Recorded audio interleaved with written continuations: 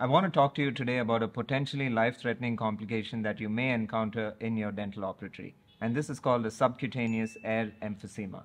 How exactly does this happen? It happens when air is driven with force into the submucosal spaces, and this can cause swelling and pain.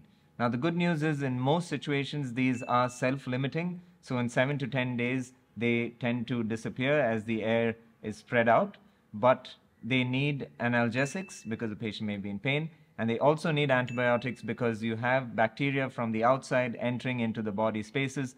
This can cause severe complications like necrotizing fasciitis, which you don't want, so broad-spectrum antibiotics are indicated. What are the typical culprits for this type of air emphysema to develop? Most often reported in the literature is the use of an air rotor handpiece to perform dental extractions. So when you're doing a dental extraction, the flap is raised and you're using the air rotor to either section the tooth or to gutter the bone, but this drives a lot of air into the spaces and this causes this kind of emphysema. Other culprits, such as in an endodontic procedure, when the use of hydrogen peroxide, especially if the fill is beyond the apex, that can generate oxygen and cause emphysema. Even something as simple as your three-way syringe, which has air, if that is forced down an extraction socket, that can cause emphysema. Nowadays, you hear a lot about lasers, and lasers, some of them are air-cooled, and that air cooling can cause the emphysema as well. Other new technology which could be causing a problem are air polishers. These are intraoral sandblasters. Typically, they're used when you're trying to debride an implant which is undergoing peri-implantitis. So you debride and clean the implant with the air polisher. But this introduces air as well, and this can also cause an air emphysema.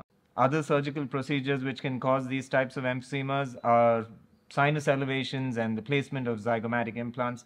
So you need to be aware that there are a lot of procedures in dentistry which can cause this kind of problem. Now, as I said earlier, thankfully most of these are self-limiting and you just need antibiotics and analgesics. But depending on the location, they could be more severe. For example, if it's something around mandibular second or third molar, you could have the air going into sublingual or submandibular spaces, and that could compromise breathing.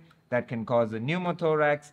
It's even been documented to cause blindness. It's caused respiratory failure. There are a lot of severe complications. Fortunately, they are very, very rare. So you need to be aware when not to use these instruments. What can you do to enhance your patient's safety? I would suggest the use of an electrically driven handpiece or the handpiece from your physio dispenser to prevent air from going into an active surgical site. You could use a rubber dam. It is suggested to use smaller retraction cords or even Teflon for retraction, and make sure they're not using excessive pressure and tearing the periodontal ligament. Also, post-op, very important. You need to tell your patients that they should not be doing anything that introduces a lot of air with pressure into their mouth, such as, blowing balloons or very vigorous coughing or even smoking. These kinds of things will cause an issue. Using straws is also a problem. So these are certain things that we need to tell our patients after an extraction, which we may easily forget. I hope I've confused you enough. Till the next time we meet, this is the Dental Review Guy signing off with a smile.